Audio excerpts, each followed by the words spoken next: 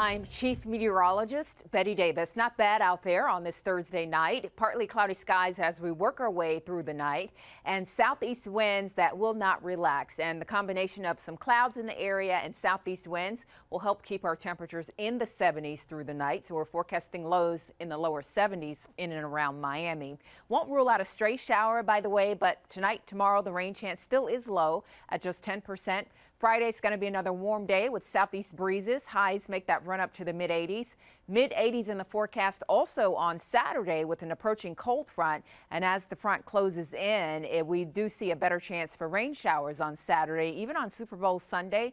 Don't want to rule out one or two showers passing across the area, but temperatures will start to trend cooler then. And by Monday morning, we'll wake up to some 50s. This is the 7-Day Planner, which you can always get on Local10.com. You can watch us on Local 10 News, Alexa for other updates throughout the day.